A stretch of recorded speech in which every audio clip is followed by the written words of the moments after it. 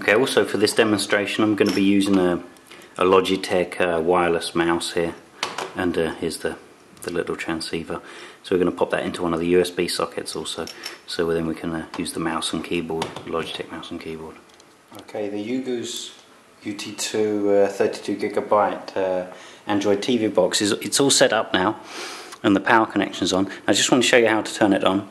You've got a power connector at a power button at the front, and until this is pressed the remote control won't operate. So once you activate this, you don't really need to touch this button again.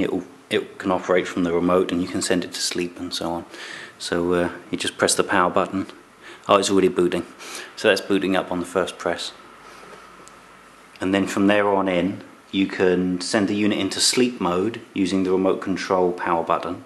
Or if you use the power button within the UI, the Android UI, you can power off the device.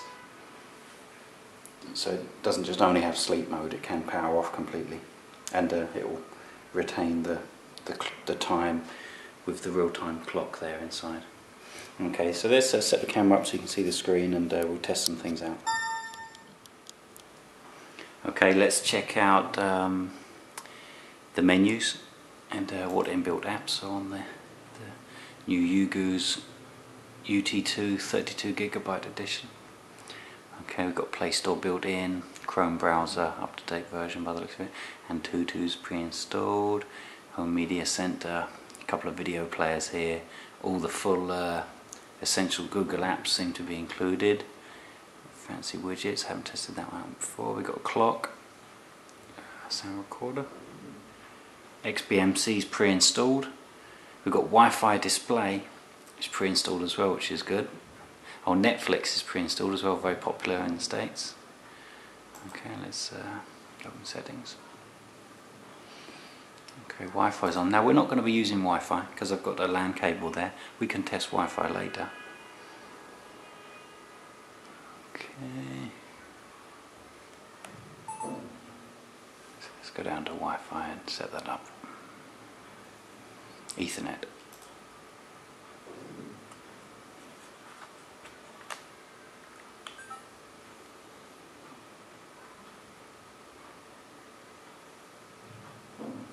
We've got PPOE. Mobile networks. Portable hotspot ability. So it could act as a Wi-Fi router for your house if you don't have. Got VPN there as well, airplane mode. Just trying to find the Ethernet. Oh, there we go, right in front of me, I'm blind. Here we go. So just turn the Ethernet on. It's automatically found the gateway. Okay, so that's all set up automatically already. Okay, so let's have a quick look at the time and date.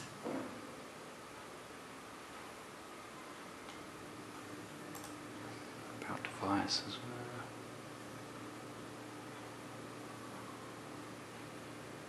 Android 4.2.2, Ugoos UT2. Date and time, automatic date and time. Okay, it's got the correct date automatically. Right, I'm just going to check out the sound options and the sound output options on this UT2 32GB edition. And we've got Sound Devices Manager within Settings under Sound. So we've got RK29, RK1000 as an input, sound input device. So that's basically an internal input, so you could assign your Bluetooth to that input. I don't think it's got a built-in mic, but I can recheck the specs. Sound output devices, Rockchip SPDIF will be a standard stereo output, I imagine. And this outputs are RK1000 will be the HDMI out, and this is HDMI and SPDIF output. Okay, but we've also got SPDIF pass-through. So, and we've also got HDMI pass-through. So it'll pass the audio out raw mode to the HDMI, but we're going to use the SPDIF because we're going to check out some DTS sound. Okay, so that's done. Let's just go back, make sure it's retained the setting. Yeah, it's retained the setting. I'll just left click there. Okay, volumes.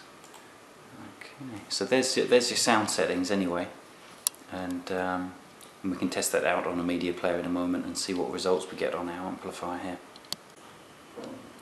Okay, here we're gonna check out the video output settings. So we've got HDMI mode, and at the moment it's on 1920 by 1080p, 60 FPS. Okay, we keep it on that. Screen scale. Should have an adjuster. Yeah, we've got an adjuster there. Can push it down a little bit. Okay. Right mouse button to come out of that. Output interface. We've got HDMI or TV. Now, at the moment, obviously, we're on HDMI. The TV output is the multi-AV out at the back. So I'm not going to click it just in case it switches off the HDMI. But I thought I'd just check those settings.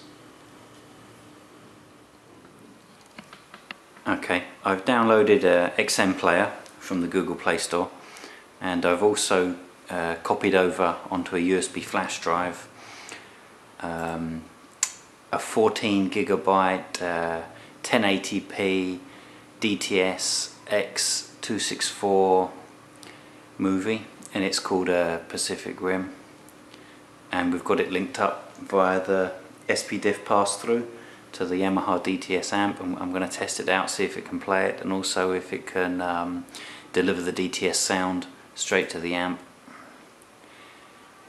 Start over.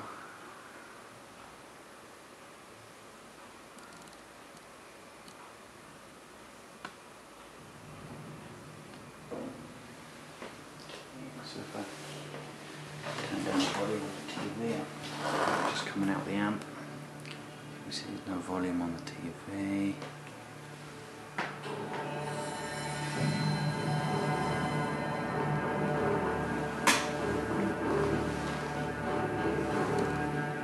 Okay, so the video is perfect, nice and smooth.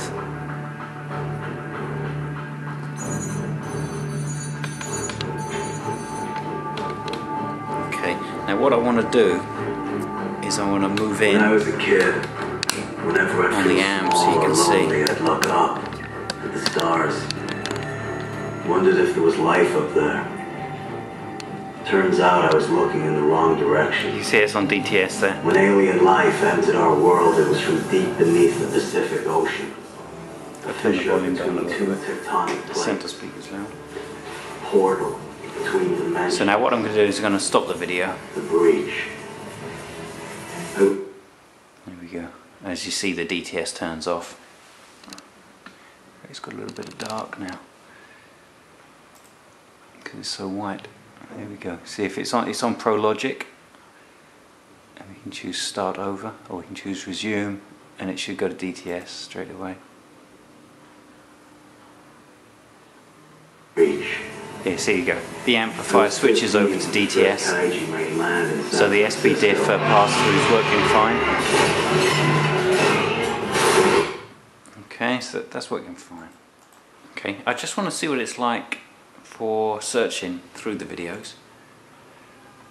We're going to use MX Player. XBMC is installed on there as well. Functions perfectly. Okay, this is the video file. We can resume.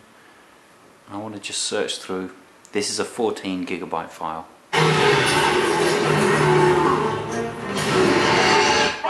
Oh wow, that's so fast, look.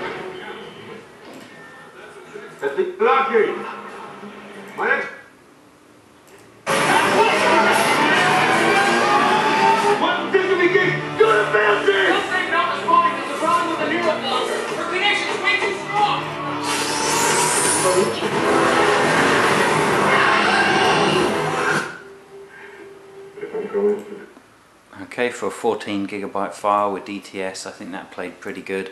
Now with the CPU in this Ugoos UT2 32GB edition, it's a full RK3188.